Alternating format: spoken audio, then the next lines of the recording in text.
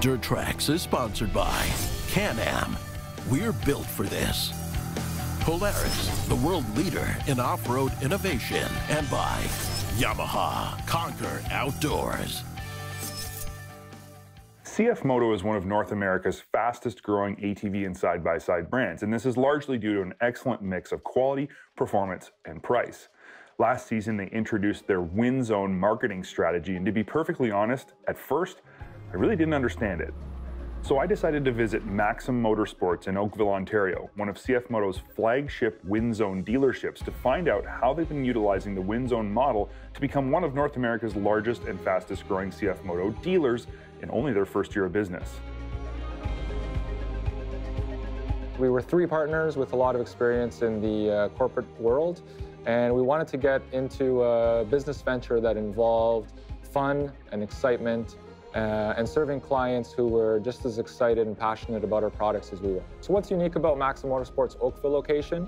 We've got about 5,000 square feet of showroom space. We try and keep most models and color choices available in stock so that clients can come on in, touch and feel them, make sure they're making a choice for the machine that they ultimately want to take home with them.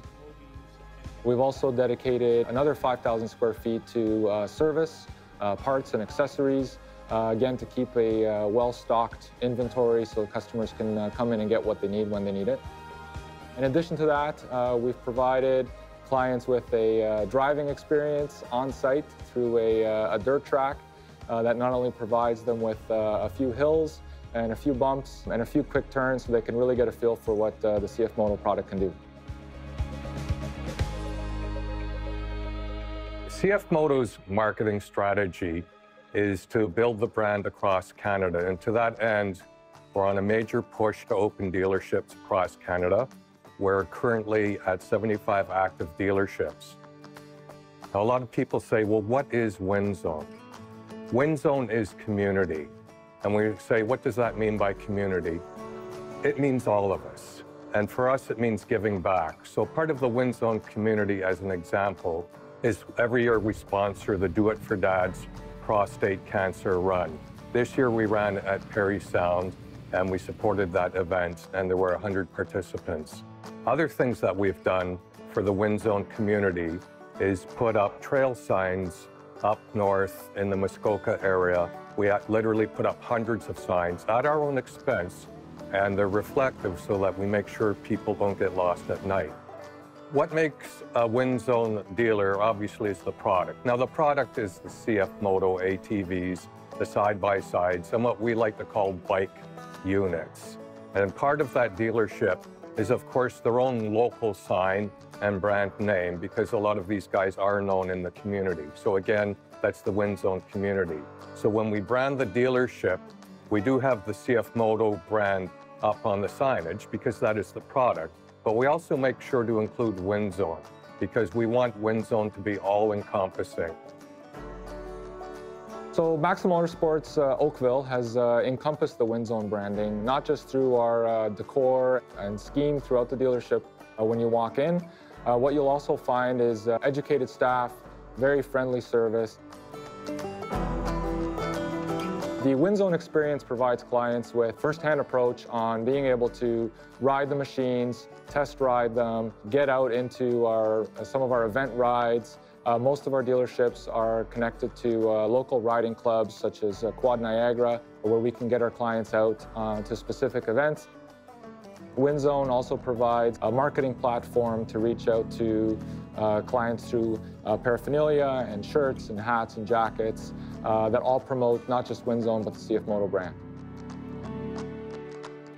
So what's unique about CFMOTO and Win Zone in terms of client experience is through CFMOTO's extended warranty program, machines are made available to our clients on a concierge service so that if their machines do break down or have to come in for any extended service, a replacement machine is provided to them so they can make that planned ride or still enjoy the upcoming weekend with their family, and there's no inconvenience to our clients. So what Maxxim Motorsports is all about and what we're trying to achieve is creating a client experience in learning about CFMOTO, buying a machine, the community that CFMOTO is providing through WinZone, and something that a lot of the other dealerships aren't providing is our hands-on approach to educating on the machine, providing that first-hand try before you buy experience. Dirt Trax is sponsored by Princess Auto, a unique world of equipment, tools, and more. Closed captioning of Dirt Trax is sponsored by MBRP Power Sports, race-inspired performance.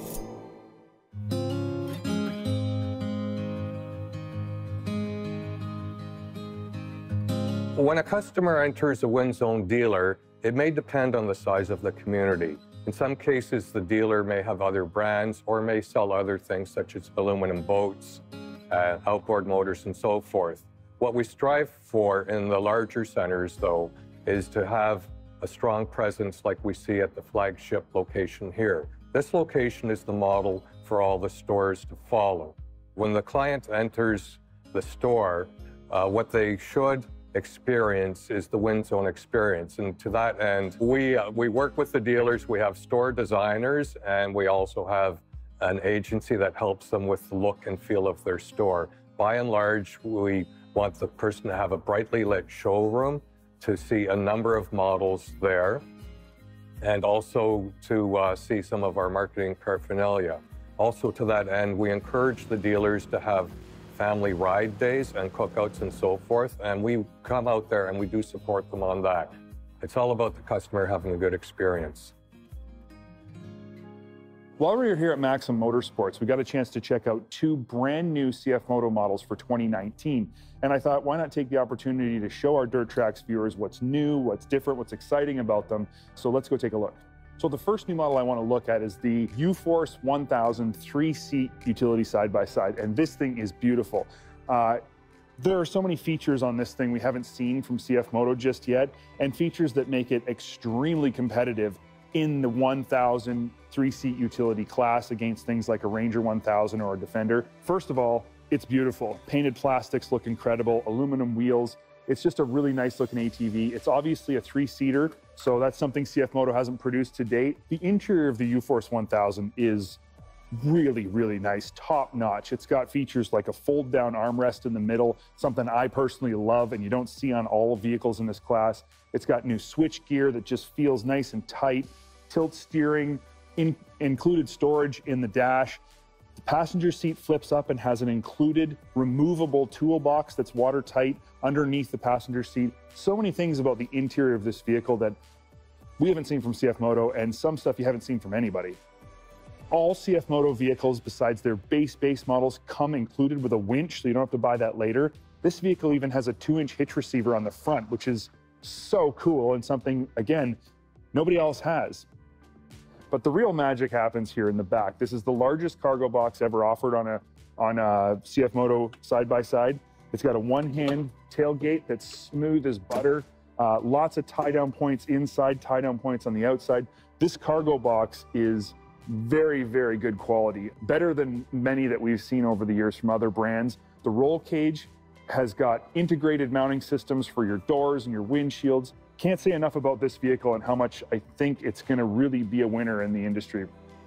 The next 2019 model we got a chance to check out is this CFORCE 800 XC. And in terms of 2-up ATVs, this is a really nice one. I mean, there's no question about it. Again, comes with a winch installed from the factory. You don't have to buy that. Under storage in the front rack, comes with hand guards, power steering, really beautiful wheels and tire package on here. I mean, there's no question that's high quality stuff. The 2-up seat is really what's important though on these, obviously on a 2-up ATV. Your passenger's comfort is very important. And this is maybe one of the nicest king-queen seat setups that I've seen in this industry ever. This is also removable if you want to add storage box in the back. We got a beautiful gauge package. You know, just a lot of features in this vehicle that I think CFMOTO's been missing in some of their vehicles, and just an ultra high quality product that I think is going to sell. And at its price point, the value quotient is through the roof. CFORCE 800 XC is not just the old CFORCE 2-up model with some new features. It's an all-new chassis design. So this is actually a brand new vehicle. And one of the most interesting parts about it is the trailing arm rear suspension. Comes with super high quality, fully adjustable shocks. I think the ride quality from this vehicle is going to be stellar. Of course, we won't know until we get a full ride on it, but that's an important thing to note, that this isn't just an updated model, this is an all-new vehicle. We didn't get a chance to really ride these things or put them through their paces in any significant way, but I promise we will have full reviews and full test rides on these things in the future, so make sure you stay tuned for that. Dirt Trax is sponsored by Shock Strap. Start strapped, stay strapped. This is the third installment of the RS1 rock crawling build, and it's coming to an end. But before we head out on the rocks to see exactly how good of a job we did, I want to shed some light on the situation. No, I'm being serious. I want to shed some serious light on just about everything ahead of us. And to do this, I'm going to continue with my easy-to-install dealer-available parts. But one thing I got to keep in mind is that this Polaris RS1 is equipped with the new Polaris bus bar system.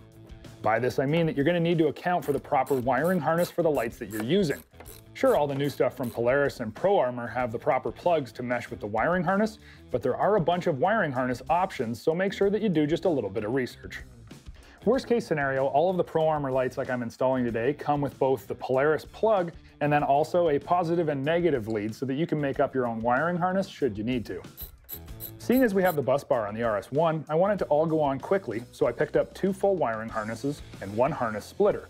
Up front on the RS1, we'll be installing a pair of the 2x2 cube LED floodlights to fill the sides of the trail with light and illuminate anything that might get missed by the stock headlights. These floodlights really throw a wide light pattern, plus they can be easily adjusted to put the light right where you want it. The front bumper is perfect for mounting the cubes, and the harness goes in with ease, utilizing the Polaris 1:2 splitter that allows you to operate 2 lights from a single switch. It's all plug and play, and because of the bus bar, requires absolutely 0 battery leads at all. Now secondly, I want to open up the middle of the trail with a focused spot of light, because that's where when I'm riding at night, my eyes are going to be most of the time. The Pro Armor 10-inch dual-row spotlight will fill the center of the trail just right when linked with the stock headlights and the 2x2 cubes. It'll absolutely open up the forest or campsite no matter how dark the evening. We use the same wiring harness as we did for the front cubes, so no splicing or battery leads, and this time, because it's only a single plug, we don't need to use the 2-splitter cable. The frame on the RS1 is pre-drilled for running our harness through it, so there's very little to zip tie or hide, and it all looks super tidy when we're finished up. Plus, it only took a matter of minutes to put all of this stuff on, and I didn't have to search for the battery, install a relay or a fuse, take off the battery leads, or anything. Just snap in the switch, plug in the bus bar, plug in the lights. This is an industry first, but you can be sure it'll be something other manufacturers are going to try to copy. Now that I've got everything installed, I don't just want to sit back and look at it. I want to get out to Ray's place and see exactly what I've accomplished and find out just how this thing handles out on the rocks. First things first, the wheel and tire package isn't making any noticeable difference in clearance, but the tires are way grippier than the stockers. I mean, these things are grabbing hard at just about everything they come in contact with. While I hope to not use the Pro Armor bead locks, they are there for extra protection when running really low pressure or for hard contact with rocks. The skid plates are getting a good bit of abuse, and while the arms are one area that you should always try to avoid hard contact whenever possible, the trailing arms are really getting thrashed. The UHMW plastic doesn't come apart like lightweight plastic, and you can literally beat this stuff into the rocks and it won't tear or rip, and actually slides and doesn't grind down your momentum. While I'm hoping to not have to test out the strength of our rear bumper, the front bumper is doing a great job of keeping the winch in the right place for when the climb gets too aggressive or when I'm just not sure that I can make it and don't want to end up on my roof. The 4,500-pound HD rapid recovery winch is really nice for crawling by yourself too. Sure, I could wrap the rope around the bumper, but if it gets loose, I could get it stuck in an axle, so with the 5 times faster recovery, I just put it away each time. Then I know it's not going anywhere it shouldn't, and I'm not draining the battery by running the winch for minutes on end, getting the synthetic rope back in. One addition that almost always goes unnoticed is the rock slide steps. I mean, they are so seamlessly integrated and they fit so perfectly, I just expect that they're stock. But they have taken a few hits and are staying very sturdy, allowing me to use them as a slider. While the roof and shorty windshield have kept the occasional precipitation off of me, they too seem to integrate so seamlessly that I almost don't notice that they're there. The lights we installed earlier today are going to be great for night riding and really fill in the trail, especially at dusk.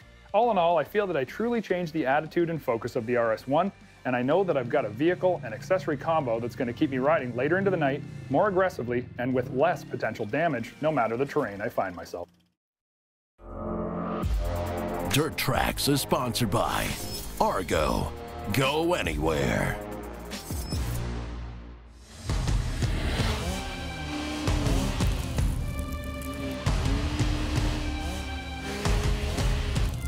Remember when you were a kid, the excitement you felt on Christmas Eve? You knew something great was waiting for you, but you just didn't know what it was. This is exactly how I felt about the Wildcat XX. Textron has had all the resources necessary to build a mind-blowing pure sport side-by-side, and we've been waiting a long time for them to do it.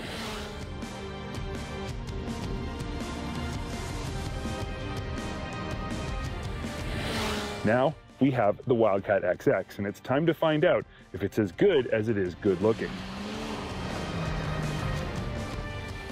It's suspended on a set of Fox 2.5 Podium QS3s that are damping 18 inches of unequal length double A-arm travel up front and 18 inches of trailing arm travel out back.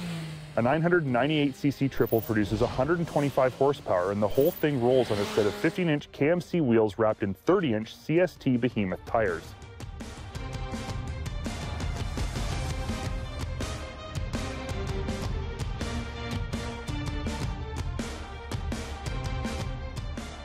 The most important aspect of the new Wildcat XX, the thing Textron absolutely had to get right, was the motor. And they definitely got it right. The Yamaha-produced 998cc dual overhead cam triple makes 125 horsepower in this configuration. It is not turbocharged, but before you get all uptight about that, consider this. No, this vehicle doesn't compete against RZR and Maverick turbos, but it does compete against the non-turbo motors, and in those categories, it has the most horsepower. So it's not a turbo, but it's definitely no slouch. In fact, this thing rips. Excellent off the bottom, smooth and linear mid-range that finishes with a crisp yet bold top end and shifts out in the high 70s. Our only complaint here is with the clutching. Slow, almost sticky back shifting causes the engine to get bogged down in places like deep sand. This will very likely be addressed in 2019, though.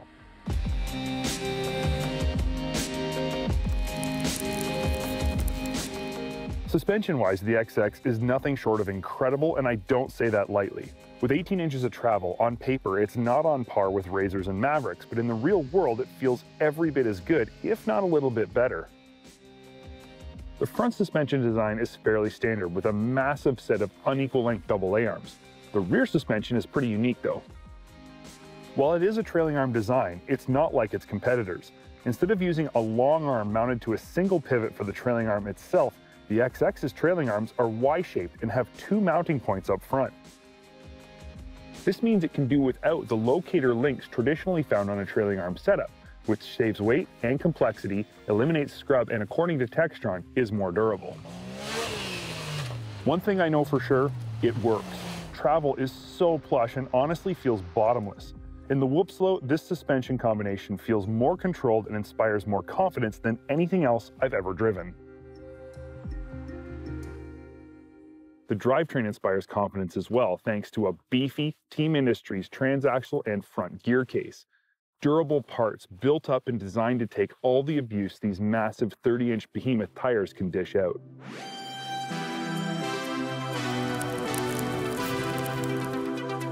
The interior of the XX is an interesting mix. It's the largest interior of any sports side-by-side to date, which is great. I have tons of room to stretch out. The seats are excellent, well-bolstered, perfectly reclined, and adjustable. The roll cage is basically an aftermarket cage, but included from the factory with its arched shape and pre-installed intrusion bars. These standard equipment full doors are amazing, in my opinion, the best factory-included doors in the industry. The frame member hidden underneath this panel makes getting in and out of the XX very difficult, especially for a tall guy like me. Maybe this doesn't matter to some, but it definitely matters to me. On the other hand, so does functionality, and the box of the XX is pretty impressive, in sport side-by-side terms anyway. It's the largest in its class with the highest cargo capacity of 300 pounds, and it's entirely functional.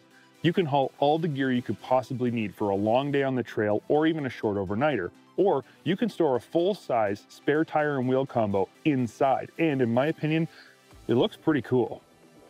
Overall, my verdict on this 2018 Wildcat XX is pretty straightforward. So much of it, most of it in fact, is so impressive, and only a few things fall short.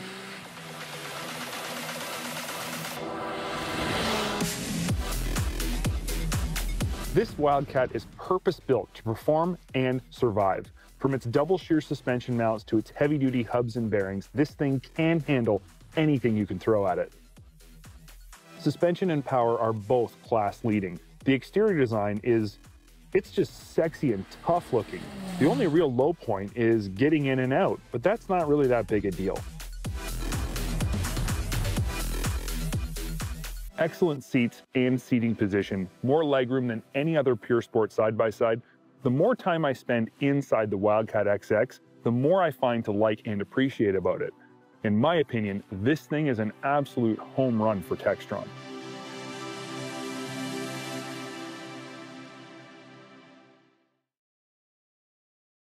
Dirt Trax Television has been sponsored by Polaris, the world leader in off-road innovation. Can-Am, we're built for this. And by Textron Off-Road, power, performance, and precision engineering.